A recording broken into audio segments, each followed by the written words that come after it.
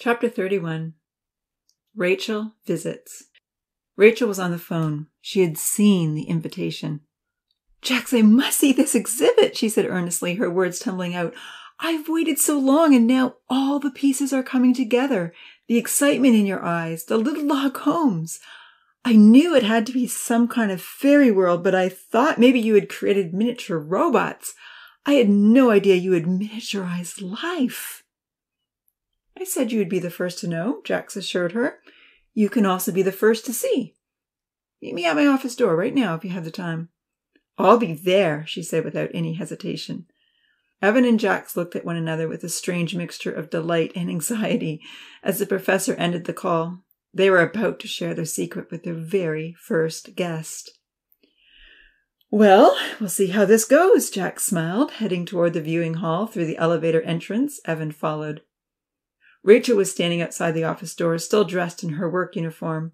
Her bright blue eyes were filled with great anticipation, but she didn't say a word. Jax Lemens held the door open for her and ushered her in. "This is the viewing hall," he told her proudly. "This is where all the scientists will come to study human life in ideal circumstances." Holding her hands up to her face in eager anticipation, Rachael followed Jax and Evan to the window that framed paradise. It had an excellent view of the dome from the northern end toward the lake. "Here is paradise," Jax told her, gesturing toward the tinies that were working hard on their solar oven experiments. Astonished, Rachael could hardly believe what she saw. "It's magnificent," she said. "Jax, what a project! It blows my mind. No wonder you've been so consumed all these years. No wonder you don't take holidays." "No, I don't need to go anywhere. My little family is right here." Swallowing hard and rubbing her face with her hands, Rachael realized voices and laughter were coming over the speakers. "I hear them," she laughed. "This is unbelievable. So who is everyone?" she begged. "What are they doing? Are they happy?" "Of course they are happy," Jax replied. "How could they not be happy?" Yes, of course," she chided herself, still in disbelief that what she was seeing was actually real. "That's what all this is about, isn't it? Happy human life." "The tinies are making solar ovens right now," Evan replied. He pointed to the elder tiny who was helping Odin with his project. "Uncle Louis is the oldest," he began. "He's the teacher and the mentor and the parent." "He has all those roles?" Rachael questioned. "Well, we would have liked to have had an Aunt Loretta, and maybe a few more to assist him," Jax chuckled. "But our early process wasn't as successful as the second attempt."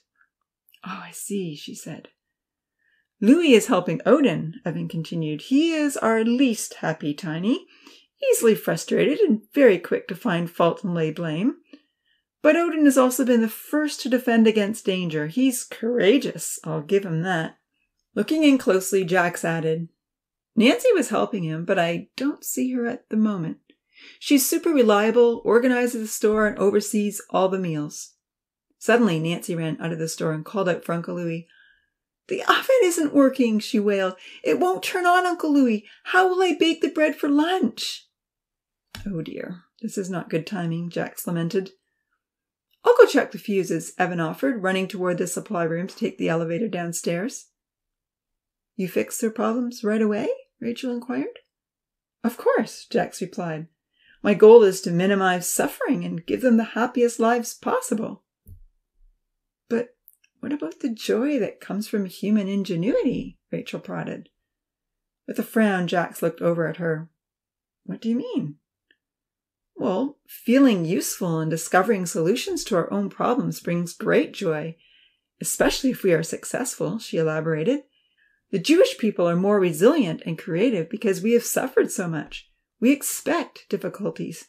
We rise to embrace challenges. Wouldn't it be better to leave the oven broken for a while and give them the opportunity to overcome and find their own solution? Think of how much satisfaction that will bring." "Ooh la la, I knew you should have been on our team from the beginning," Jax chuckled. "You have unique insights, Rachael." "Why wasn't I?" she asked, perturbed. "I've been on your team for everything that's gone on in the biosphere. I've always supported you." Jax swallowed hard and turned to look at her. Rachel's face had clouded over with disappointment.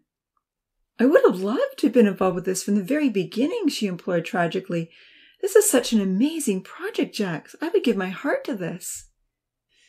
Breathing deeply, Jax gently explained, Rachel, I don't know how the world will react to this project. There may be a terrible backlash. It may be misunderstood, maligned, portrayed as an evil infringement on human rights, or even a criminal abuse of my scientific privileges. The disappointment faded. Jax added, Evan and I decided to shelter you from being an accomplice. You knew nothing, so you can't be held accountable for anything we have done. That's why. Rachel nodded gratefully. I understand, she said, patting his arm. Thanks for thinking that through. I suppose the ethics committee will have something to say about it all, she smiled, once they sort out what to do with the miniaturization project. With deep yearning, she looked back toward the Tinies. The dean is coming tomorrow, Jax relayed. I'm sure the ethics committee won't be far behind. I really, really hope it goes well, she stated sincerely. These are little human beings, she considered, as she heard them offer various suggestions for lunch. The board might be really upset, but they can't shut this down. A lanky, dark-haired young man was coming forward to Uncle Louis. We've finished our box oven, he said eagerly. We can bake a loaf of bread in it and share. Maybe if everyone gets their cookers working, we might not even need the big oven anymore. See the delight in his eyes, Rachel pointed out. That young man has a solution. He feels like he's saved the day. What greater joy is there than that? They watched as Nancy brought out a ball of dough and gave it to Zahir. He ran to place it in his oven. Evan came running back to the viewing hall with a miniature coil in his hand. The element has burned out, he told them. But we have a spare. I'll just run back down and fix it. Putting his hand up, Jack stopped him. Actually, the professor replied, Rachel had a good suggestion. Let's leave the oven unfixed for a week and give the Tinies the opportunity to solve the problem themselves. With surprise, Evan considered the idea. Well, it is good timing that they're all working on solar ovens at the moment. It will be even more incentive to finish the projects. Jax agreed. By the way, he informed Rachel, that young man with the good solution is Zahir. Zahir, Rachel smiled. What a lovely Arabic name. Farouk will be impressed. With a pleased expression, Jax hoped Rachel's husband would be just as supportive as his wife. A pretty girl with copper-brown hair ran over to Uncle Louis to share her idea. I can fry the rest of the bread today, she offered eagerly. The stovetop is still working. Between the solar cooker and the frying pan, we'll make enough bread for lunch. When Uncle Louis praised her idea, Amy proudly entered the store to do her part. No one would starve. She has spunk, Rachel smiled. That's Amy, Jax relayed. She and Zahir are also the best singers and songwriters. She spends her evenings caring for the squirrels, rabbits, and deer. Oh, I love her already, Rachel laughed. And they are singers? Jax nodded. I would love to hear their songs. I'll send you one, he promised. One by one, the two researchers told Rachel all the names of the Tinies. It was easy to point out the 4 who were huddled around Zahir's cooker, and the rest who were lined up at the store to get their fried bread. When all the Tinies had eaten lunch and raved about the new taste sensations, they departed to their various afternoon activities. Rachel realized it was time to feed the seals. As they made their way back to the office door, the animal doctor pleaded, Jax, I want to be involved with this project as much as I can. If there are any medical needs, Farouk and I will gladly assist. And I can't wait to bring Jordan. He will love this. Jordan was Rachel's 5-year-old son. We hope to open up to the public next month, the professor told her. Jordan can come as often as you like once everything's on display.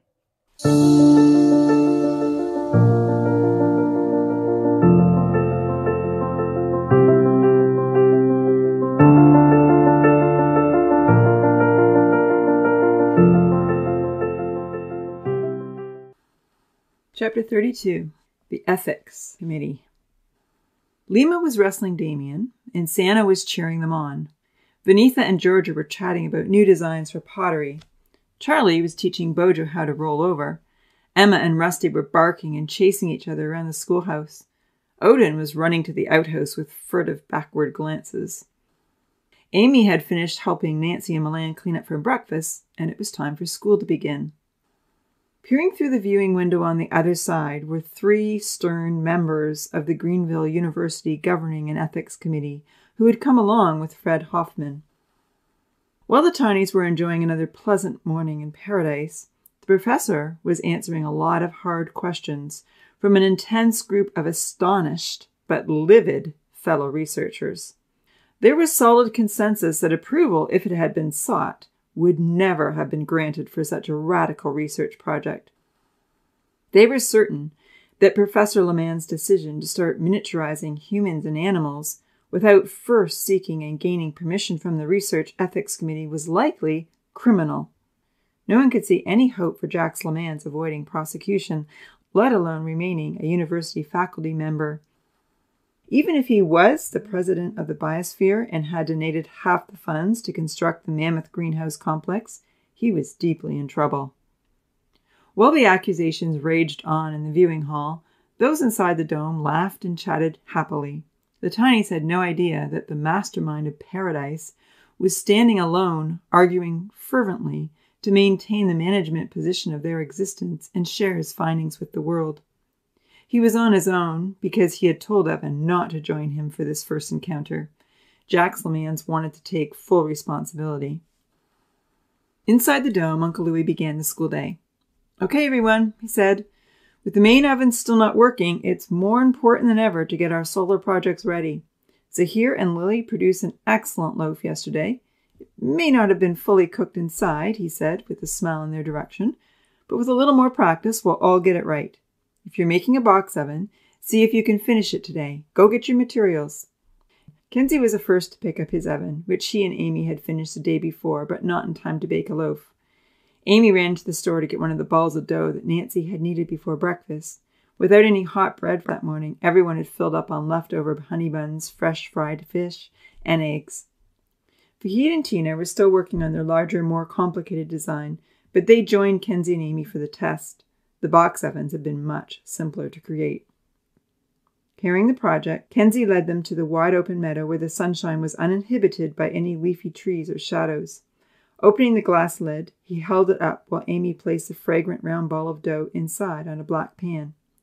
Closing the lid carefully, the pale-skinned, freckled young man positioned the box, making sure the top foil-covered pieces of cardboard focused the sunshine deep inside. "How long do you think it will take?" he asked, not having any baking experience. Amy shrugged. "We'll have to keep checking on it. Zahir and Lily waited a long time and it still wasn't done." "Then let's go help the others finish," Kenzie said. "Okay, I'll be the bread checker," Amy offered.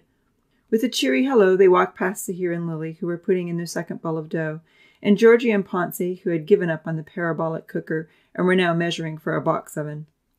France and Charlie were positioning the reflective sides on their oven to increase the heat on the loaf Dia had inserted. Santa and Lima were practicing a new dance move for the show they planned to put on, and they hadn't finished cutting out the cardboard pieces. Bringing over a few sheets of foil from the store deck, Amy heard a loud argument break out among Odin's group as the stocky, unreasonable Tiny refused to follow the printed instructions.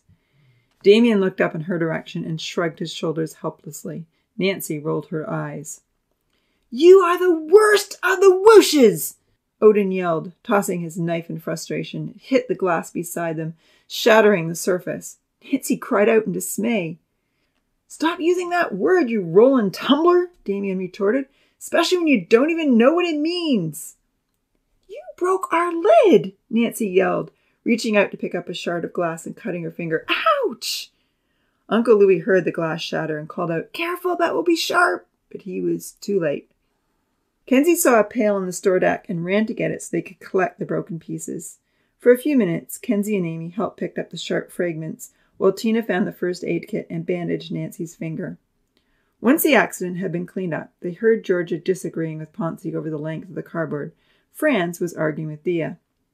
"I'll chuck the bread," Amy said. Kenzie came with her. "Some people work great together," he observed, looking around, "and others do not. And then there are some people who seem to work well with everyone." "Like who?" Amy asked. "Well, like Zahir," Kenzie told her with a nod in his friend's direction. "He's nice to almost everybody." "Yes, he is," Amy agreed slowly. I think all of the guys have had a turn fishing with him in the mornings, except maybe Damien. Milan hasn't either, she added, as he stooped down to look through the glass at their bread. But then he's always getting breakfast ready, I guess. True. Kitchen crew misses out on a lot of the morning activities. And the afternoon ones, Kenzie nodded sympathetically. You would have enjoyed putting the xylophone together. Yes, I would have, Amy agreed, standing up. The bread wasn't quite ready. But no one invited me to help. Kenzie frowned. I thought Georgia did, he said slowly, as they headed back to the group. And you said you were too busy. No one asked me, Amy stated with dismay. Oh, he remarked in surprise. Then he gently chided. Well, you could have invited yourself. Looking distraught, Amy didn't answer. She hadn't considered that option. Quickly, Kenzie changed the subject. They were within hearing range of George's group. Zahir took Odin out again today, he relayed. Odin actually caught 2 fish this morning. He was so excited. Tina and Vahid were working very quietly on their cooker when their teammates returned. Amy and Kenzie picked up the new sheets of foil and began wrapping them around the cardboard pieces. Troubled inside, Amy wondered if Georgia had pretended to have invited her to help and then lied about her response. Angrily, she looked over at the beautiful blonde girl. What a betrayal! What a terrible friend! Dislike turned to hate. The others continued talking about all the stones Odin had traded for food that still needed to be taken up Rainbow Hill. Vahid asked Amy about them. Brought back to some happier thoughts, Amy explained the plans they had for a patio. And I heard that Dia made some requests, Kenzie smiled. Forcing a smile of her own, Amy nodded. She wants stone chairs and a table on the patio. She's made Odin and Ponzi 2 sets of clothes to trade. Returning every so often to check on the bread, Amy gradually dismissed the dark misgivings she had toward Georgia.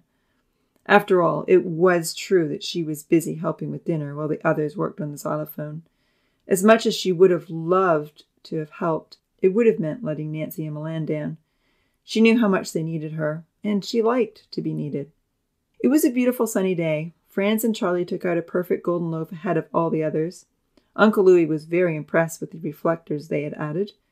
Emma and Rusty were running back and forth investigating every rabbit hole and deer footprint. Amy's group was steadily putting together a large parabolic cooker, and Kenzie entertained his group with stories of the chickens and the sheep. He had plans with Uncle Louis to shear the sheep. Apparently, Vanitha thought she could use the wool to make pretty rugs and crafts. Having never heard that wool could be taken off animals while they were still alive, Amy had plenty of questions. Tina and Vahid made a few comments, and the time went fast. After the 4th check on the bread, Amy shouted, "It's brown! It's ready!" Using sticks to pry open the lid, Kenzie cautioned, "It's going to be hot. Don't get too close." Steam poured out of the box. They had to wait a few minutes for it to cool down. While they waited, they watched Zahir and Lily open their oven. Hot air came pouring out of theirs as well. "Great job, Lily," Zahir exclaimed. "I'm sure this loaf is done." However, Lily reached in before Zahir could stop her and burned her hand. She wailed in pain. Tina ran to get the first aid kit. Ponzi and Uncle Louis ran over to comfort the petite girl. Remembering how painful burns were, Amy was very sympathetic to Lily's tears. She and Kenzie knelt close by as Tina opened up the kit. A small bottle of burn remedy was inside. Uncle Louis suggested they put some on Lily's red sore and put a bandage on top of that. By the time Lily was all fixed up, the bread was cool enough in both ovens to take out. The tasty loaves were shared around. Aside from the shattered glass, a bleeding finger, and a burned hand, Jack Slamans was thankful the Dean and Ethics Committee had seen an industrious morning. After 2 hours of wrangling, harsh accusations, apologies, and explanations, they had reluctantly given the professor approval to open the doors for viewing, as long as he openly admitted his unprofessional conduct in failing to seek approval and permission before embarking on such an endeavor. Much concern had been raised about the sustainability of Paradise, and further committee meetings were planned to consider all the questionable ethics involved. He had been severely reprimanded for using donated genetic material to produce actual children, and for not having a proper committee in place to oversee all the important aspects of the Tiny's development. He was absolutely forbidden to extend the project with another generation. Enormous fines were looming, and his teaching career was likely over once he had finished the semester. However, no one had suggested taking him away in handcuffs. Evan had yet to face the ethics committee's review of his assistants, but the onus of blame was squarely leveled at and accepted by the professor. When the dean and committee members left the room, Jack sat down at his desk and thought long and hard. He was very disappointed by the harsh reactions and anxious about the consequences. However, he was thankful that he was allowed to share his research and maintain the little lives he'd already brought into being. Once he had calmed down, he phoned his loyal assistant and explained what had been said.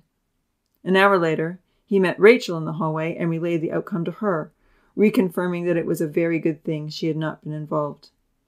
Then returning to his desk, Jack Slaman sat down with grim determination. Adding a full admission of his unprofessional conduct to his digital invitation, he sent it out to his colleagues all around the world.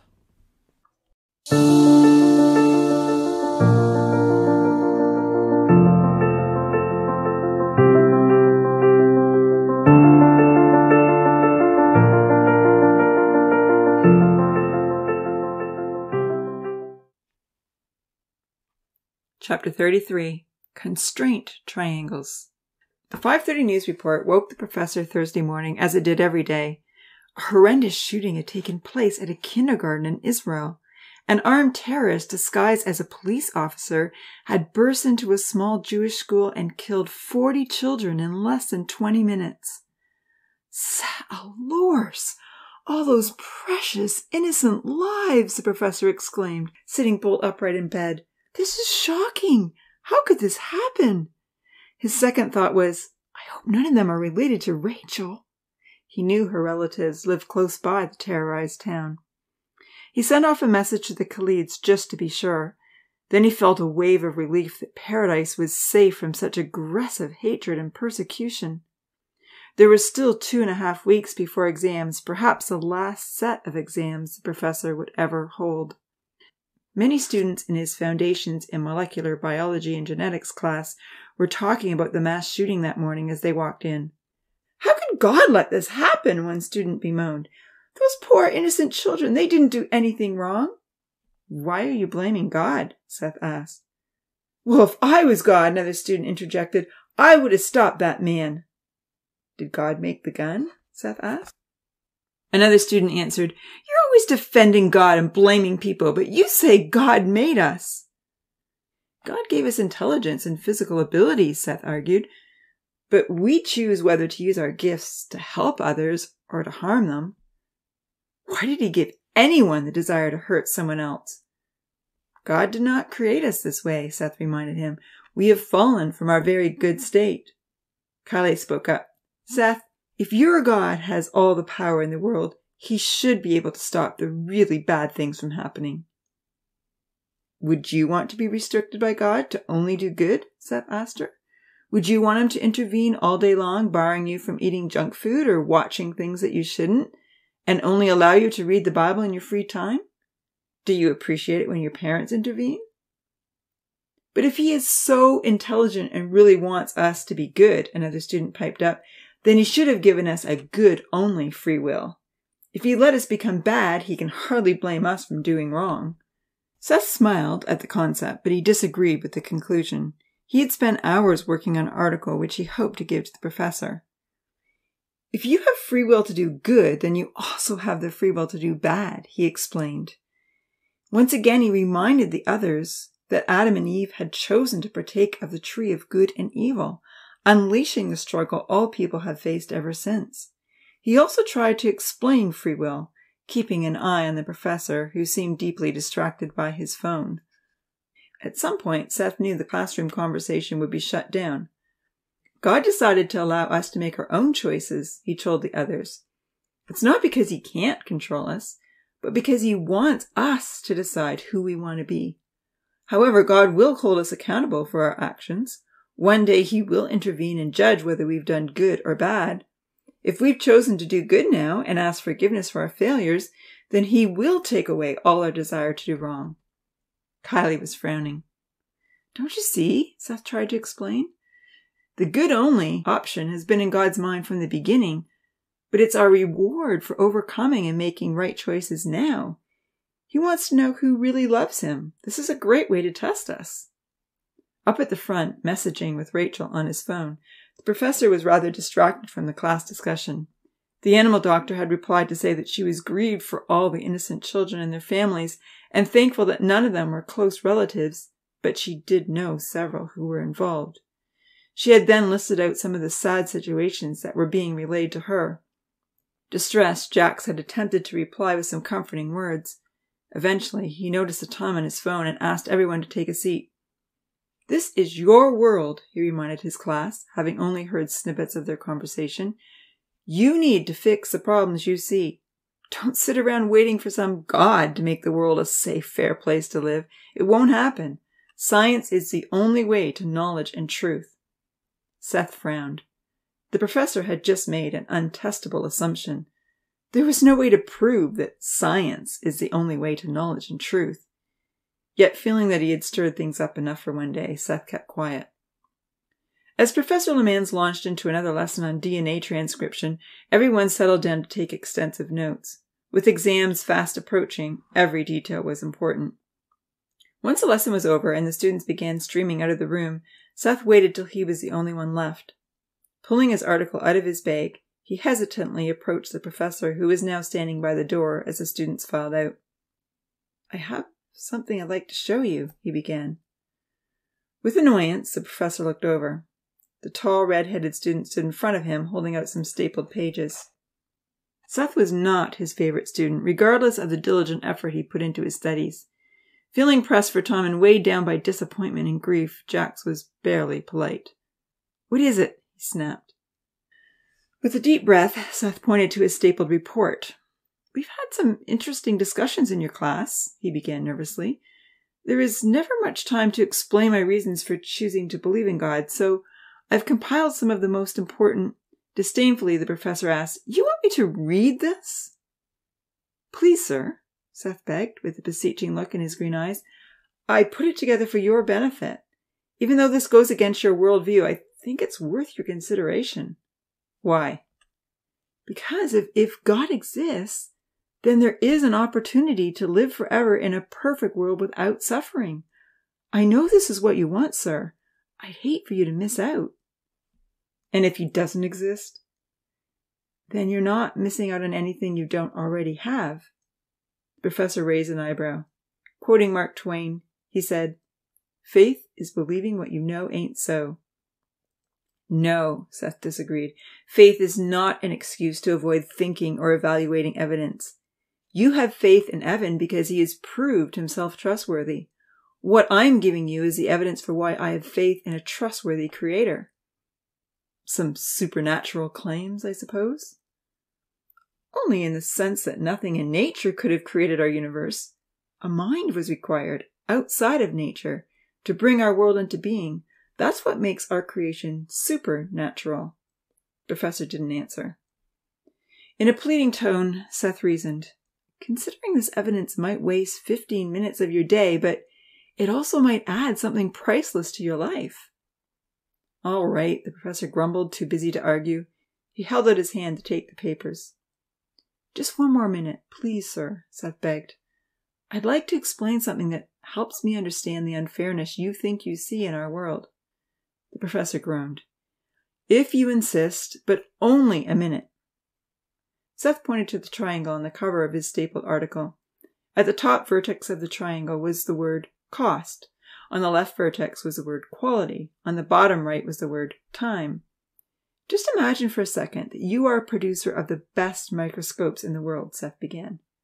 Rolling his eyes, the professor could hardly believe he was subjecting himself to this discussion. Undaunted, Seth continued, "As a producer, you can only pick 2 of these constraints at a time. If a customer emailed you with an order for the highest quality microscope but wanted them delivered by next week, you might tell them that a high-quality microscope takes your company 3 weeks to assemble for $4,000. If he had to have a microscope by next week, you might say that you will have to employ overtime staff and perhaps even hire an extra employee to get the job done. There may also be some parts that you will need to express order, all of which will increase the price of the microscope to $8,000. But then you could get it delivered by next week. If your customer said, sorry, but I can't pay any more than $4,000 for the microscope, but I must have it by next week, you might tell him, then you will need to settle for a microscope of lesser quality. I can produce a substandard microscope by next week for $4,000, but it won't have our 5-star rating. The professor looked up at Seth with an annoyed expression. I understand this perfectly, he said with a dismissive wave of his hand. If he wants it to be of high quality and will only pay $4,000, then he can't have it next week. Of course, it's impossible to meet all 3 constraints simultaneously. Great, I'm glad you understand, Seth smiled. He pointed to the triangle at the bottom of the page. At the top were the words, human free will. On the left-hand side was printed, loving community, and on the right was, life for everyone. Here again, Seth said, pointing to the triangle. Only 2 constraints are possible at any one time. Of course, God wants everyone to live. He has said this in the Bible. And of course, he wants us all to love one another. He has said this clearly as well. His son Jesus commanded us to love one another. God also wants us to have free will, the ability to make our own decisions. He doesn't want us to be robots that mindlessly follow commands. God wants us to choose to follow him. But in giving us free will, not all humans will choose to love and obey good rules. Some are hateful and selfish and only care about themselves. Those people destroy loving communities. So if God wants to give us free will and have a loving community, then some must be excluded. Professor Lemans pondered the matter. Why can't God arrange loving communities to include everyone? Well, Seth answered, covering over the word free will on the triangle, in order to have a loving world where everyone gets to live, God would have to remove free will. He looked up at the professor with a smile. If God made us as loving, obedient robots, everyone could live and we would have a loving community. Moving his hand off the page, Seth continued, but if God wants to give us free will and allow everyone to live, then unfortunately the world is not going to be a completely loving and happy place. This is the world we live in today. Covering over the words, loving community, Seth said, do you see what I mean? The professor nodded slowly, considering the information, especially in relation to his dome full of tinies. He extrapolated further. So you're saying that in order to have a loving world and give everyone free will, we would have to remove the option for everyone to live in it. In other words, those that go against the loving community would have to be removed in some way.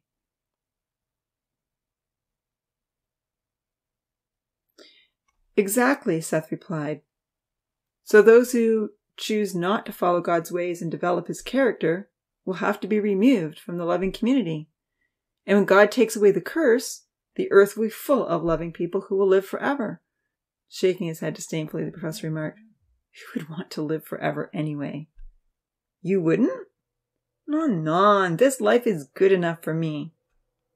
Pausing for a moment, Seth disagreed.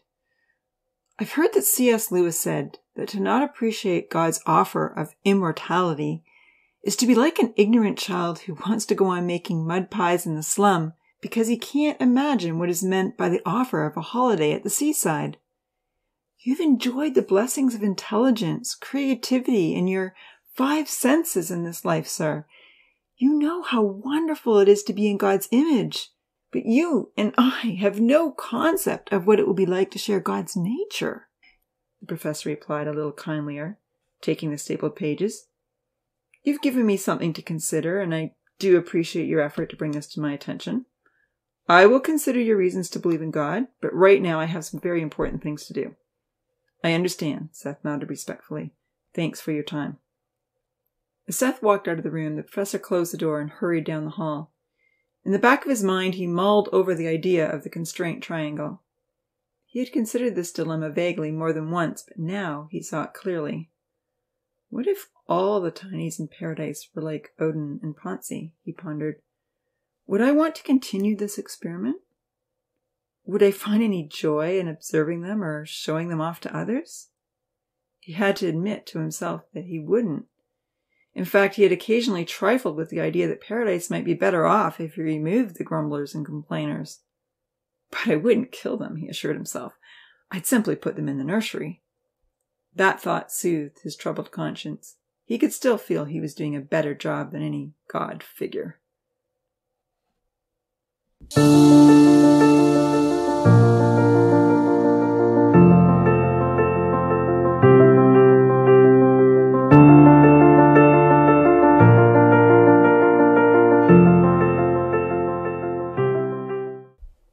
Chapter 34. Chest Pains. Lying in bed that night, Professor Lemans picked up the stapled report that Seth had handed him after class. Attached to the page with the constraint triangles was a chart with various reasons to believe in a creator. Disdainfully, the professor shook his head as he glanced at the title. 10 reasons to believe in God, he read out loud with a chuckle. That's all he could come up with. My book has much more to the contrary than these few pages. The first point considered the design of planet Earth and the solar system, skimming over the phrases perfect distance from the Earth, life-giving water, finely tuned atmosphere and gravity. The professor wondered if Seth's article would reveal anything new. I know this, my boy, he lamented, much, much better than you do. Of course this planet is perfectly suited to support life, or life wouldn't have evolved upon it. Impatiently, he looked briefly at the next detail and muttered, Oh, yes, water is essential and has amazing properties. I don't disagree. And the brain is a vastly more complex computer than man will ever design. Continuing on, he muttered, You're right, Seth. Humans didn't invent mathematics. They discovered mathematics from investigating the natural world. Math is complex and perfect and consistent. This is true. Perhaps not what one would expect from blind chance and random mutation, but that's just the way it came about. Irreducible complexity did catch the professor's eye. At the very back of his mind, he did occasionally question if the complex machines found in living organisms could have evolved when the key components of these molecular machines had to evolve simultaneously and as perfectly functional units in order to work and make their existence possible. Okay, très bien. We'll give you that one, he said generously, as though he were marking a test. The reference to DNA made him swallow hard. I'm very well aware of the complexity of DNA, he mumbled. It's what I study and teach. Nevertheless, the reference to the 4-dimensional genome caused some consternation. Professor Lemans picked up his smartphone and Googled the words 4-dimensional genome. An article popped up by a well-known scientist who was leading the way in genetic research. The professor read his name with a frown and a dismissive wave of his hand. He had heard of this scientist, but he had never been interested in following his work. He's a creationist, he sighed. How can he teach me anything?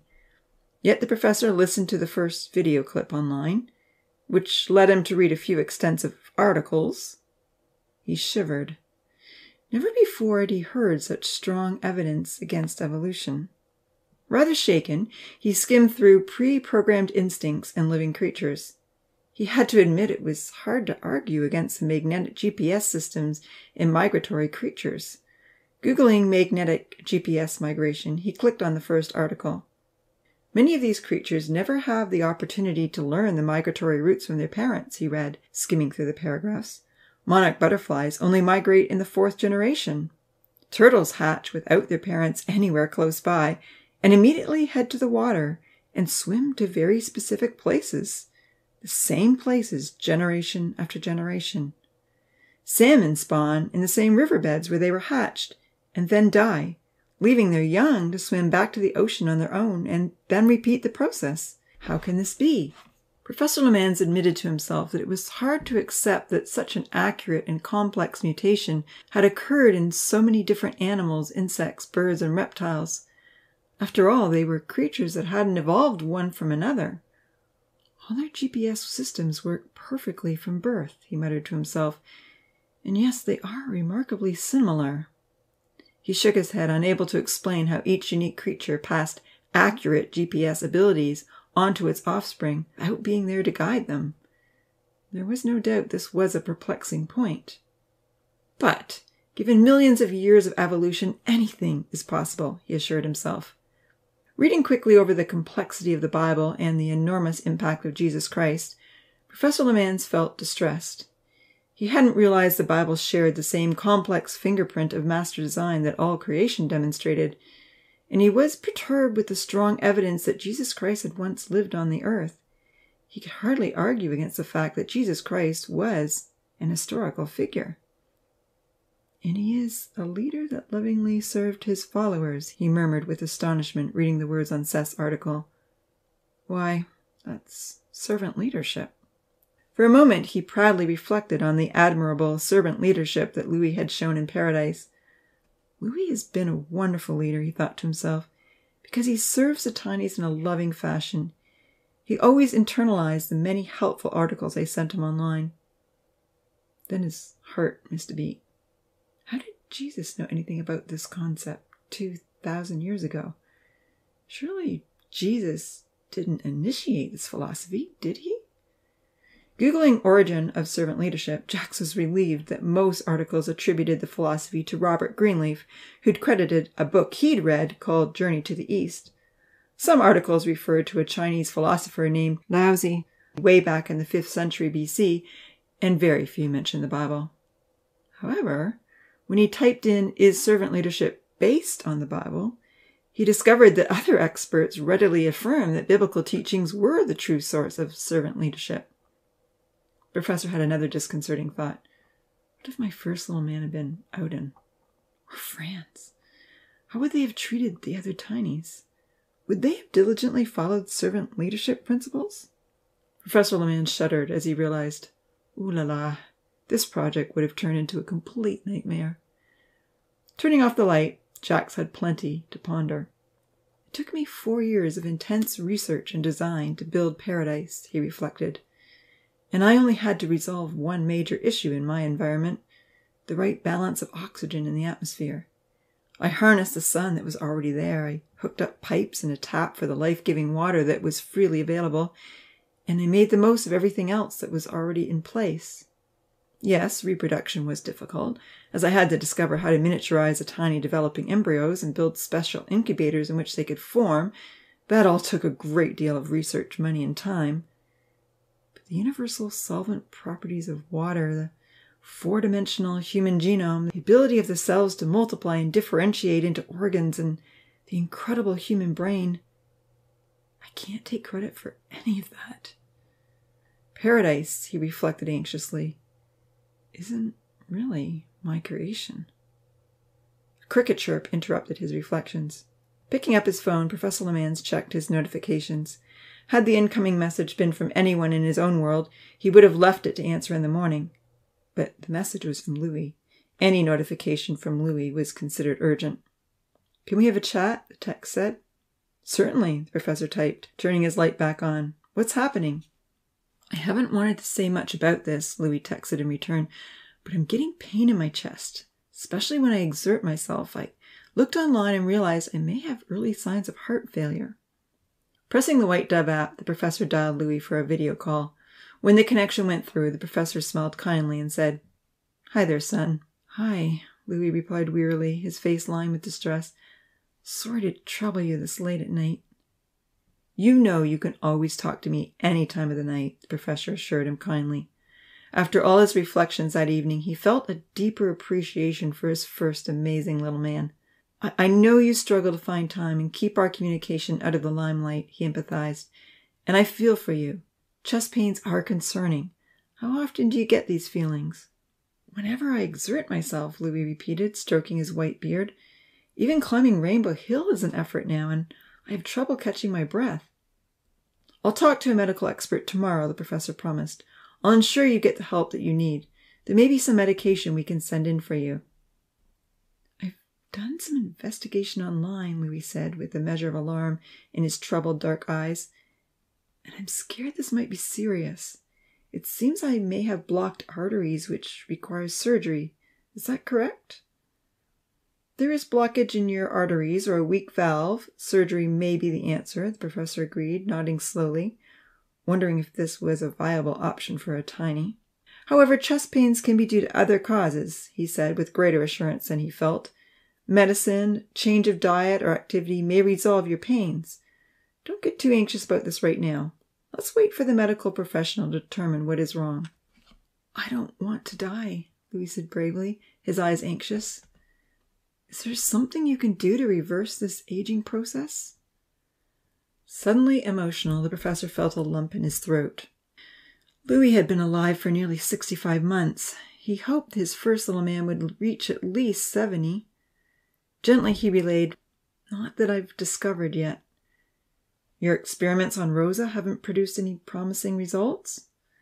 The professor hesitated to tell Louis the details of his experimentation on Rosa. The cryonics process wasn't particularly comforting, and he didn't want Louis to look it up online.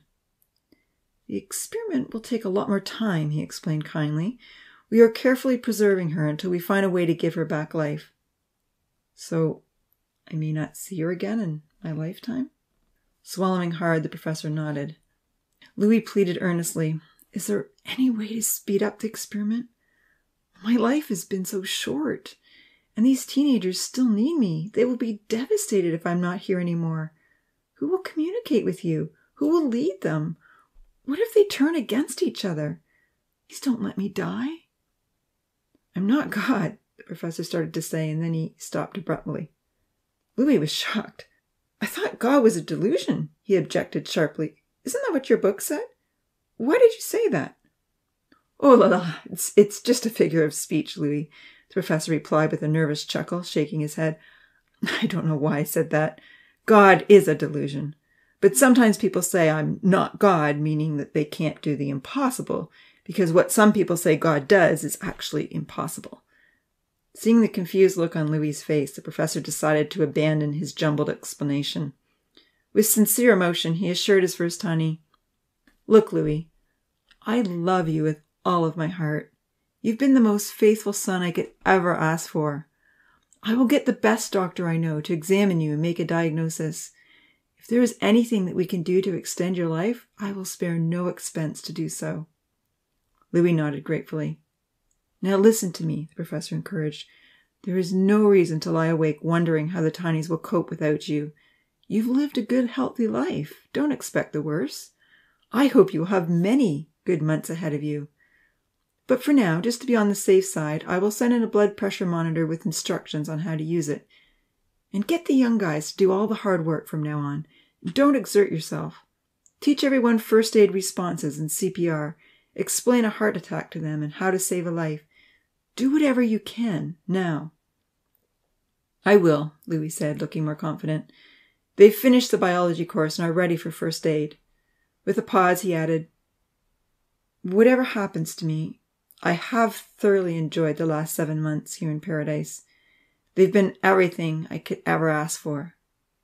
With sincere emotion, Louis said, Thank you, Father. He used a special name that the professor had asked to be called. And good night. Good night. I love you, Louis, the professor said in great anguish. When the screen went black, he laid his phone down beside him. Tears welled up in his eyes.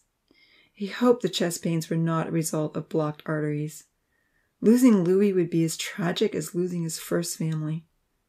I will consult with Dr. Khalid first thing in the morning, he promised himself, thankful that Farouk's wife already knew about the project. Let's hope he has some medication that will work. Rachael's husband may be the best heart surgeon in Ontario, he fretted, but obviously he has never worked on someone so small as a tiny.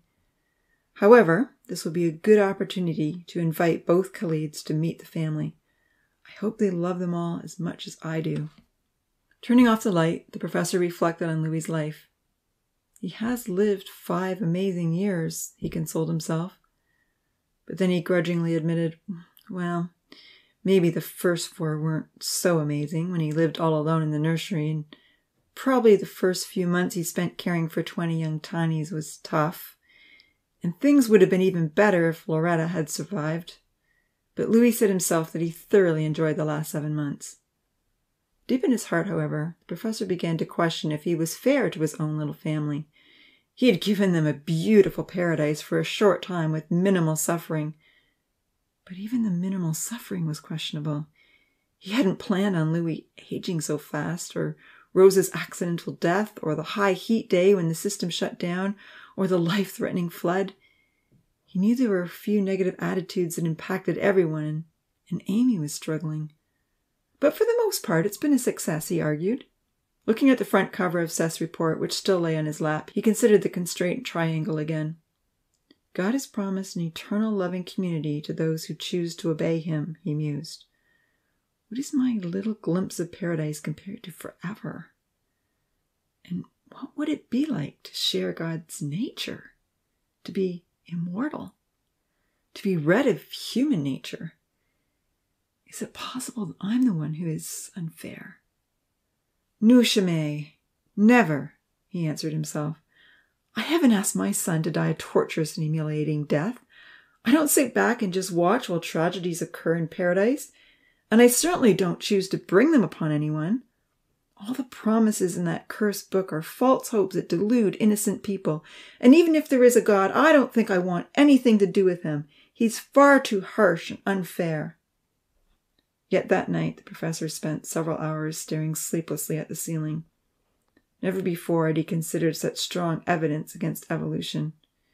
And now, after Louis's earnest appeal and the ethic committee's wrangling, he realized his experiment might potentially be more painful to the tiny humans involved than the 50 years he had lived. I wish there was a way to bring the tinies back to my world, he reflected. I wish I could undo what I have done. The sunflower and the butterflies gave me a foolish, fleeting hope that there might be a way for the DNA to revert to its natural state, but I'm quite certain there isn't. He pondered the facts. A successful change in DNA can only occur at the egg and sperm stage with the very first cell. Only a so-called miracle could change every single differentiated cell in a fully grown organism.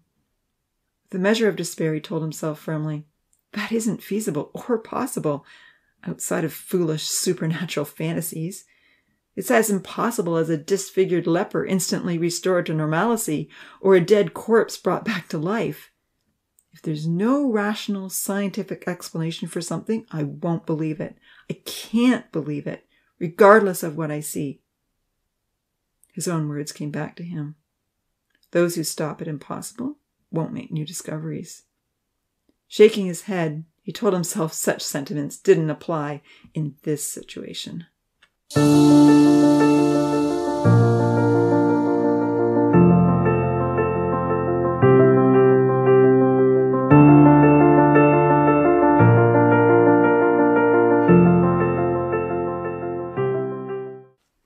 Chapter 35. First Aid. Before heading to bed, Louis searched online for a tutorial course on first aid. He found one that looked helpful and skimmed over it. That's what I'll teach in the morning, he told himself. It was all techniques that he had previously studied, so it didn't take long to refresh his memory. Discouraged that Rosa might never be brought back to life, Louis typed in the name which the professor had inadvertently insinuated was stronger than himself. Before this, he had occasionally come across articles on God and his promises, but only skimmed through them dismissively, believing the professor was the absolute authority on everything. Having read Faith or Fact, An End to Delusion, which had been full of complex arguments he didn't fully understand, he had been convinced that God was a villainous and improbable character devised by a fear-mongering tribe in some ancient culture. However, from various quotations in the professor's own book, he knew that some in the big world felt God held the power of life. Is there any evidence? He pondered eagerly. Regardless of how capricious, genocidal, or megalomaniacal this God character is supposed to be, does he know more about sustaining life than the professor? Desperate for answers, Louis began skimming through numerous extensive articles written both for and against the concept that God existed. He was very intrigued to discover that this God had also written a book. Downloading a Bible app onto the phone, Louis began the first chapter of God's book and read with ever-increasing astonishment. God claimed to have made the whole universe that the professor lived in, not just his planet, which Louis knew from previous research was an infinitely greater accomplishment than paradise. If the book were true, this God claimed to have made animals, birds, trees, and fish. He'd even made a man out of the dust and kindly provided him a wife. Louis discovered that in the very first garden there was also a tree of life. God had thought of everything. Will fruit from this tree keep someone from aging? He wondered hopefully. As he read on, he soon realized that the one who claimed to be the creator had expectations, and his creation had disregarded those expectations numerous times. By chapter 6, human beings had become so violent and wicked that God had purposely caused a global flood. Only a few survived. I suppose this is evidence that he is genocidal, Louis reflected thoughtfully. But he did have valid reasons for wiping everyone out. If everyone's imaginations were only evil continually and violence was widespread, I suppose the world was no longer a safe place to live. He pondered the matter carefully. If this book is true, he surmised, it claims that life and death are in the hands of this powerful God, whether we like it or not. So does he know how to restore life to the cells? Louis's eyes were now open to a whole new, highly exciting proposition which he intended to pursue. He only stopped reading when he knew it was time for the next day to begin. A small package came on the train that morning with Louis's name on it. Opening it up, he found the blood pressure monitor. Once he had stored the instrument safely in the cave, he really began the school day with a first aid lesson. Referring to his book propped up on the book holder with a diagram of the human body, Uncle Louis talked about various accidents that could occur and how to help the victim. Seeing that Ponce and Odin were actually at school that morning, even if they were fooling around on the top step, Uncle Louis called Ponce over to demonstrate the lesson. Sometimes we can choke on something like a piece of hard food, he said, holding Ponce's shoulder with one of his hands, and it may become lodged in our windpipe. He pointed out the windpipe in the diagram. Then with Ponce's cooperation, he showed the tinies how to stand behind the choking victim and bend the person slightly forward. Hit them fairly hard in the back, just between the shoulder blades with your fist, he said, giving Ponce a gentle whack. Ponce overreacted in comical form, but Uncle Louis kept him from completely collapsing on the ground. Do that 5 times if someone is choking, he told the kids. Then standing behind the young man and putting his arms around him, Uncle Louis taught them how to push up with their hands together in the middle of the abdomen just below the rib cage. You want to push on their windpipe, he explained, pointing to the picture, and pop that choking object out of them. Keep doing these 2 different actions 5 times each until the person expels the object from their throat. With dramatic flair, Ponce pretended he was choking as Uncle Louis went over the steps they were to perform. Everyone laughed at the show. Uncle Louis insisted that they all try the procedures gently on their friends. A number of the tinies were far too forceful with their attempts, and there were many groans and belches. Some of the young men even got into serious wrestling matches. Wearily, Uncle Louis made everyone sit back down. This is serious, he reminded them earnestly. We're going to talk about how to help someone who is drowned or had a heart attack. If you listen carefully, you will discover what to do to save a life. And think twice about distracting the others, because one day it may be your life that needs to be saved. While there were some that struggled to calm down, the group in the front were listening intently. Amy's deep blue eyes were very alert. Tina and Kenzie were also looking straight at him. You may come across someone who isn't breathing, Uncle Louis explained, speaking to the keen group. They might have drowned in the water. He looked over at the Beach Boys and noted he had Damien's attention. Swallowing hard, he then added, or maybe they don't have a pulse because their heart stopped working, which we call a heart attack. Amy's eyes opened wide. And they may look like they are dead, he explained, but there are some very important procedures to try immediately, which may restart their heart or get their lungs working again. Okay, Ponce, Uncle Louis directed. Lie down on the ground and pretend to be unconscious. Since they had just learned about the dangers of choking, Ponce made a vivid demonstration of what it might be like to cough to death. With one last gasp for air, he fell to the ground and stretched out limply with his eyes staring blankly into space. Amy couldn't help but think of Rosa. With an anxious gasp, she looked quickly away. She remembered seeing Uncle Louis breathe into Rosa's mouth. Was this the way to get someone's lungs working again? But it hadn't worked. Hearty clapping brought her back to attention. Most of the tinies loved Ponce's antics, but she noticed that Odin looked pale and distraught, and was fiddling anxiously with the stick he held. Lily reached out to place a hand on his arm, but he pushed her away. She looked sad. I'm not the only one still feeling pain, Amy thought. Uncle Louis didn't laugh. He seemed very sober. Waiting until everyone had calmed down and he had Ponce's cooperation again, he demonstrated how to tilt the head back slightly in order to open the airway. He told them to ensure the victim was flat on their back, and then he explained how to give chest compressions and mouth-to-mouth resuscitation. He didn't actually perform any of these on Ponzi, but he got close and made sure everyone had a good understanding of what to do and how it worked. Voices rang out, "No way I'm doing that!" And, "Oh, that's so disgusting." "Don't worry. I'm not going to ask you to try this on each other," he assured everyone. Amy waved her hand in the air as a new passion began to emerge inside. After months of feeling that she had caused Rosa's death and having nearly drowned in the big waves herself, saving a life was something she fervently hoped she could do. "Yes, Amy," Uncle Louis acknowledged. "Please, Uncle Louis," she begged. "Please can I come up and go through that with you? I want to make sure I know how to do it right." Smiling, he agreed. "Look out, Ponzi," Odin jeered. Ponzi covered his mouth awkwardly and opened his eyes wide in alarm. Many of the others laughed. Amy was slightly embarrassed, but she smiled kindly in Odin's direction. She sensed he was reliving some difficult memories, just as she was. "I'm not really going to do it," she laughed. "At least not the mouth-to-mouth part." While the jesting continued, Amy asked Uncle Louis to show her exactly how to hold her hands together to press on Ponzi's chest. She listened carefully when he pointed out exactly where she was to push. Tina and Yuyan came closer to watch as well. Zahir, Georgia, and Kenzie followed. "Your goal is to press on Ponzi's heart," Uncle Louis told them, "and make it pump the blood." He pointed to the diagram in the book and showed them where Ponzi's heart would likely be.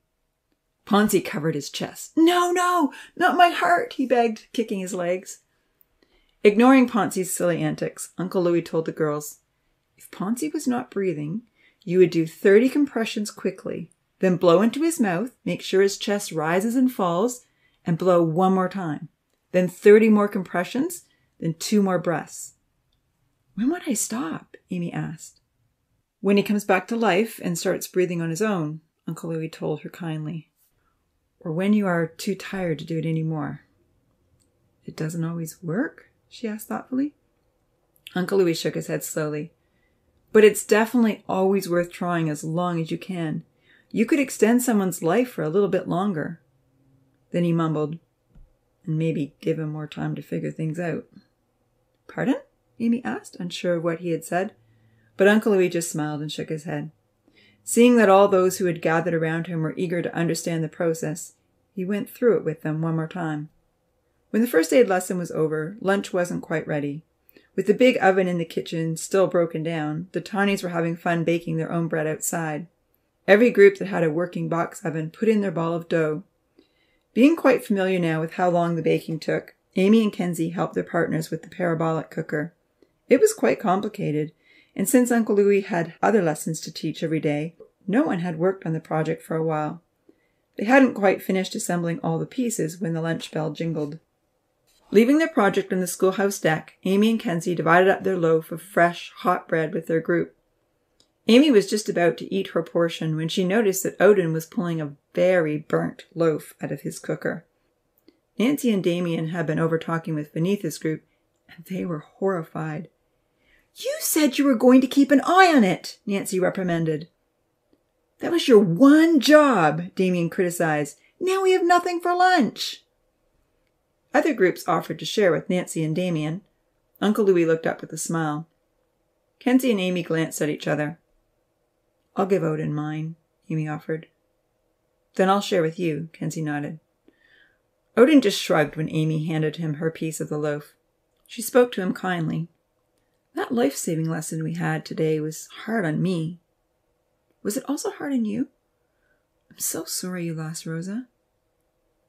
"I don't care about anybody," Odin growled. "But thanks for the bread."